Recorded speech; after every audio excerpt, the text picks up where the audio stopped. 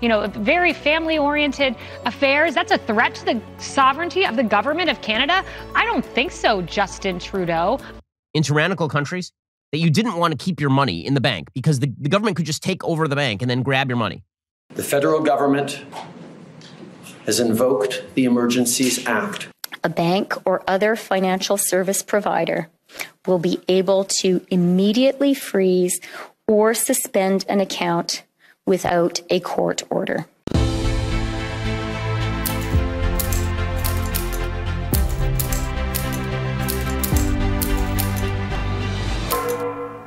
Have you been following this stuff with Justin Trudeau and the truckers in Canada?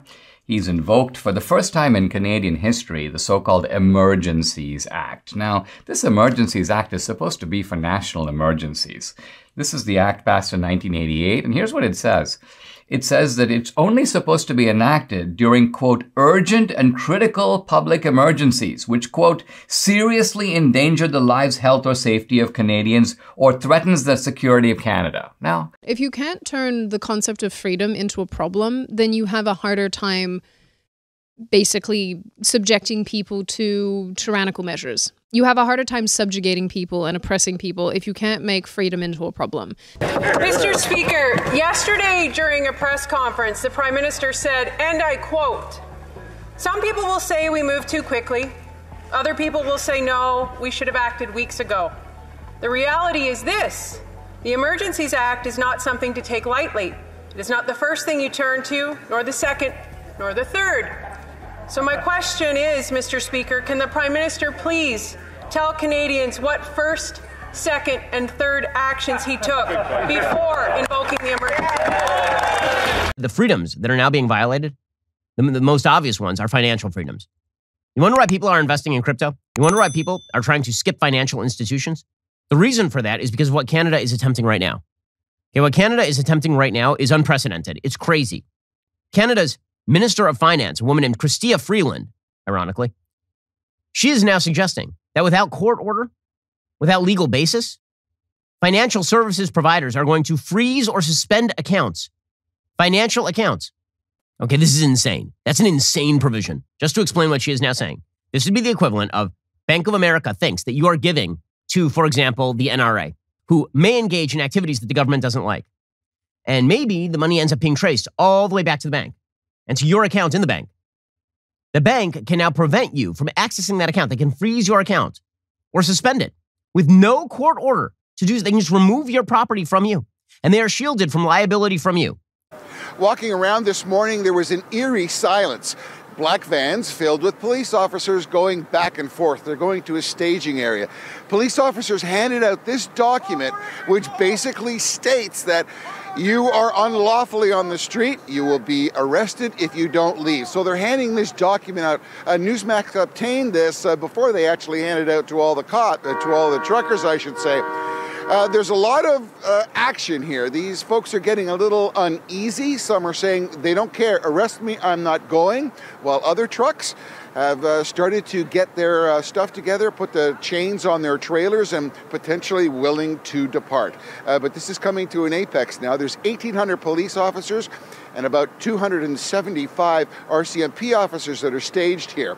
Only 300 trucks left, some of them left overnight, and about 150 core demonstrators right here on Wellington Street in Ottawa. The government is issuing an order with immediate effect under the Emergencies Act, authorizing Canadian financial institutions to temporarily cease providing financial services where the institution suspects that an account is being used to further the illegal blockades and occupations. As of today, a bank or other financial service provider will be able to immediately freeze or suspend an account without a court order.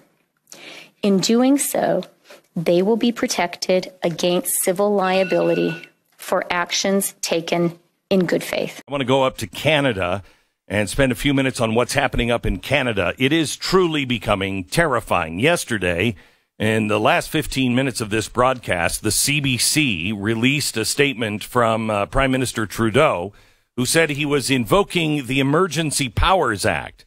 Now, this used to be called the Emergency War Act, but they changed the name of it in the 1980s. And he has said that this is not going to hurt regular Canadians. It's just to go after these, well, I think they define them as terrorists. I want you to listen to this. Is Canada's Minister of Finance. This is amazing. Stu, do me a favor. Her name is Christina Freeland. Google her name along with the words World Economic Forum. Yeah, she is. She's on the. She is on the website of the World Economic Forum. She is a member of the forum's board of trustees. Board of trustees. What a surprise! When the governments can go to the banks to shut down your ability to actually transfer money because they tell the banks that those banks could be theoretically held civilly. You never know. You might be held civilly liable. If you give money to the Freedom Convoy, you might be held civilly liable, you bank. And so why don't you just shut down that account right there? And don't worry, if you do that with no court order, with no actual court order, with no due process, if you do that, I can't even sue you. If I've got money in the bank and I just want to give some money to the Freedom Convoy and you shut down my entire account to prevent that from happening, with no court order, I can no longer sue you under the Emergencies Act in Canada. That's totally insane. This is treating people as though they are funding terrorism. That's what it is. Now, the current terrorist laws in Canada do not cover things like funding the Freedom Convoy because why should they? These are not terrorists. So what are they doing in Canada? They're expanding the terror financing rules to cover the Freedom Convoy. So now it's Al-Qaeda and the Freedom Convoy in Canada. Canadian Prime Minister Justin Trudeau is very concerned about freedom in Ukraine. Western intelligence agencies believe Russia will invade Ukraine any day now. And so Trudeau has announced that he will be giving Ukraine a $500 million loan and an additional $7.8 million worth of military equipment. It is even possible that we will see Canadian soldiers fighting alongside other NATO allies in Ukraine to repel Putin's invading force. So crucial is it to Western civilization that we maintain freedom in Ukraine. And to prepare for this robust defense of freedom in Eastern Europe, Justin Trudeau is making sure to quash every last gasp of freedom in his own country. In response to the peaceful convoy of truckers protesting the government's vaccine mandate, Trudeau has officially suspended civil liberties in Canada.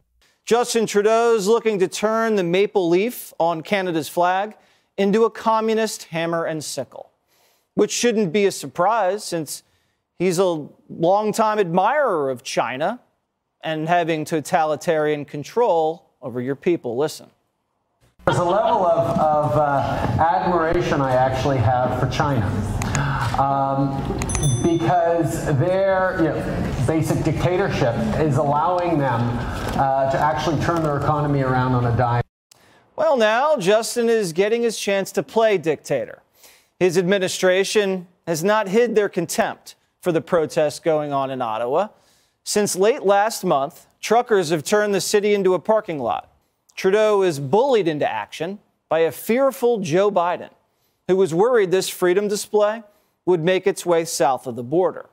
So he convinced Justin to turn up the heat on his own people.